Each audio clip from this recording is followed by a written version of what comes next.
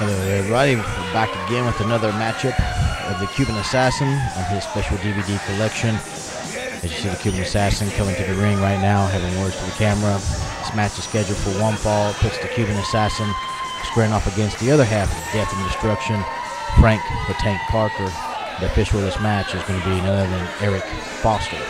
And this match takes place in APW, Appalachia Pro Wrestling, at the Bradley Prosperity Volunteer Fire Department in Bradley, West Virginia. As you can see, there's a bit more attendance as it grows from the last match we had with Ruthless Roger Anderson. Now we got Frank the Tank Parker, his tag team partner, going against the Cuban Assassin as we wait for Frank the Tank Parker to come out now into this matchup. See, APW, Appalachia Pro Wrestling, kind of replaced something that was gone for a long time in Southern West Virginia, which was WAY TV4 Saturday Night Wrestling, hosted by Sherry Love, which was a local wrestling promotion that lasted. It wasn't even a syndicated program. It was a wrestling program on WAY TV4 that lasted, Lord, from 1954 all the way up until 1977 when the TV studios burnt down. As you see, Frank the Tank Parker is now in the ring, one half of the tag team Death and Destruction. His tag team partner is Ruthless Roger Anderson, and we've seen the Cuban Assassin have a match with him earlier. And the official of the match, Eric Foster, started the ring of this bell here, and this match is official. As you see, there's more fans as they started growing for APW, Appalachia Pro Wrestling, because it became a new phenomena like WAY TV4 Saturday Night Wrestling. It was the replacement for it. And it started at the Bradley Prosperity Volunteer Fire Department in Bradley, West Virginia, and then it would relocate to the Oak Hill Army National Guard in Oak Hill, West Virginia. Official Eric Foster trying to check to see if there's a foreign object on the Cuban Assassin here before he gets this match underway. And Frank the Tank Parker is wanting to get some retribution after that cheat win the Cuban Assassin and Brian Douglas had onto his tag team partner, Ruthless Roger Anderson. And now Cuban Assassin having words with the fans here at the Bradley Prosperity Volunteer Fire Department in Bradley, West Virginia. And he's seeing Chief Black Eagle sitting in attendance, who was a Saturday Night Wrestling favorite, who is now passed away for some years. Chief Black Eagle passed away in May of 2005. But he was a legendary wrestler at Saturday Night Wrestling, WAY TV4, and that's what the Cuban Assassin make it fun. Chief Black Eagle will always come to local wrestling matches, and he always came to APW, Appalachia Pro Wrestling. And right now we're seeing the Cuban Assassin here stalling for time, it looks like, before he even hooks up with one Frank the Tank Parker. Just taunting the fans here, and that's what the Cuban Assassin is doing, what he does best. Collar elbow top now. Oh, and Frank the Tank Parker shows the strength advantage early on in this matchup. Cuban goes for the ropes, big shoulder tackle, gets knocked down by Frank the Tank Parker here in the ring. Hits the ropes again. Oh, Frank the Tank Parker just picked him up over his head and dropped him. And now he gives a big stomp, goes to cover 1, 2 in the kick out. And the Cuban Assassin rolls outside the ring. Frank the Tank Parker pretty strong, and the Cuban Assassin getting ready to walk out the door. As he does so, he walks outside like he did with Ruthless Roger Anderson. And now he comes back in. Of course, this time not freezing from the winter cold. And he grabs a chair from a fan. Just takes a chair and throws it inside the ring. And official Eric Foster gets it. And then all of a sudden Frank the Tank Parker grabs a hold of the chair. And the Cuban Assassin now, look at that, Frank the Tank Parker is now taunting the Cuban Assassin as he sits down in the chair inside the ring. Cuban Assassin like I said, Cuban Assassin, he just came back from the Atlantic Grand Prix Wrestling's 1999 Legends Tour. Came to West Virginia to, he did the 99 Legends Tour and then went over to Can-Am Wrestling Federation and came back in November of 1999 to West Virginia to APW, Appalachia Pro Wrestling, started out. And I do believe this still is in the month of November or December, excuse me. Side headlock applied by Frank the Tank Parker onto the Cuban Assassin. Cuban Assassin trying to grab some hair that's not on top right now on Frank the Tank Parker. Frank the Tank Parker, right now, Cuban is going to a top wrist lock here. Goes out of the side heel up to a top wrist lock, and the power of Frank the Tank Parker just takes the Cuban Assassin down to the mat. And now the Cuban Assassin gets the official Eric Foster, complains about the hair pulling when there was no hair pulling. That's what he's saying happened. But Frank the Tank Parker is still wrestling. He is currently the Southern States Wrestling Heavyweight Champion in Southern States Wrestling from over in Kingsport, Tennessee. A lot of good wrestlers down there, such as Handsome Bo James, Misty James.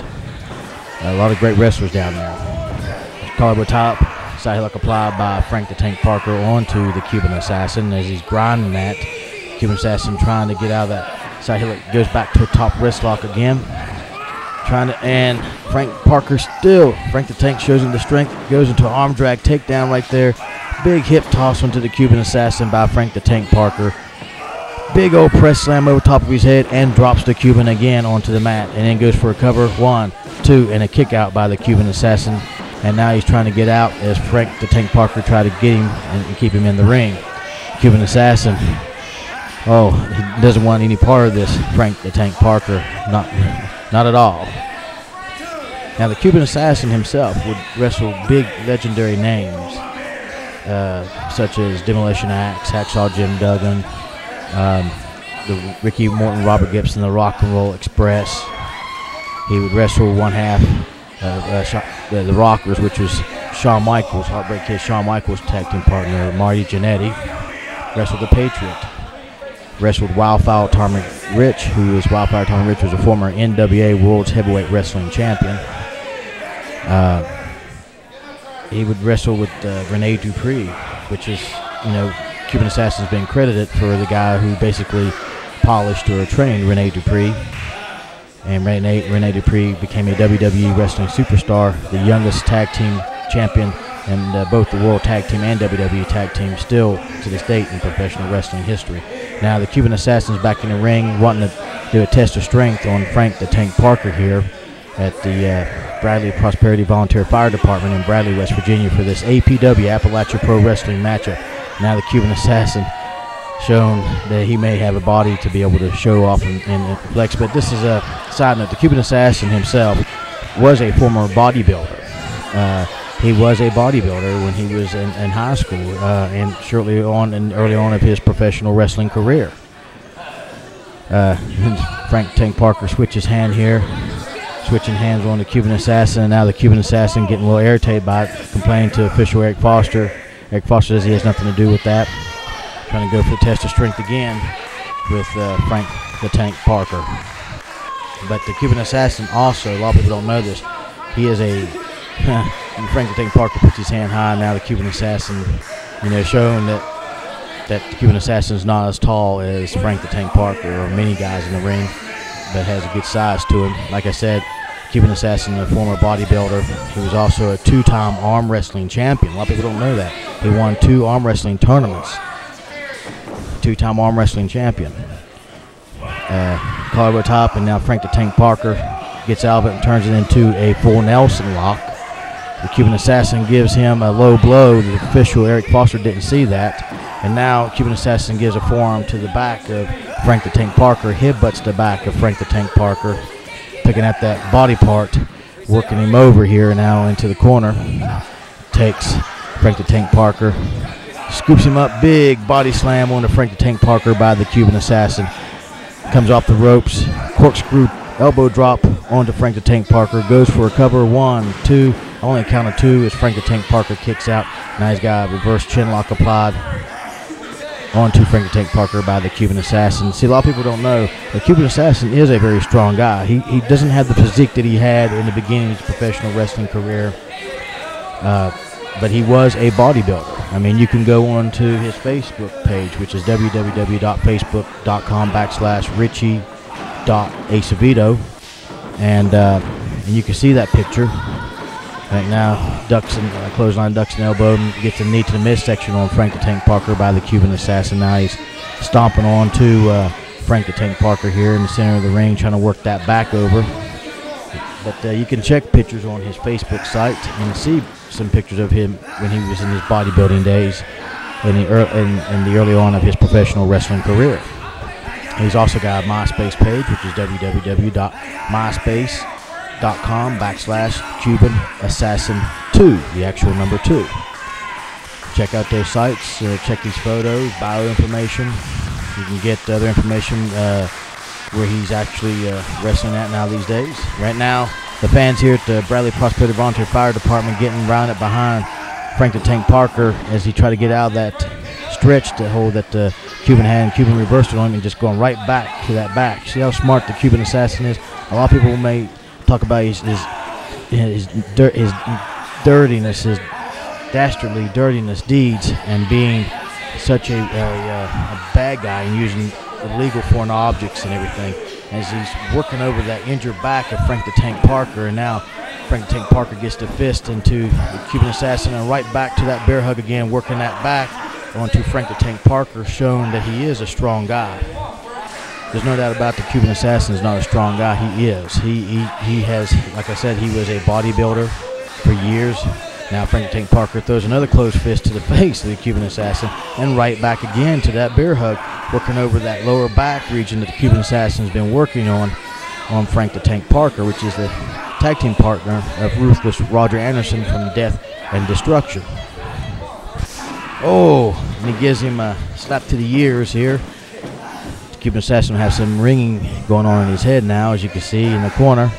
Frank the Tank Parker comes over, gives a boot to the midsection of the Cuban Assassin.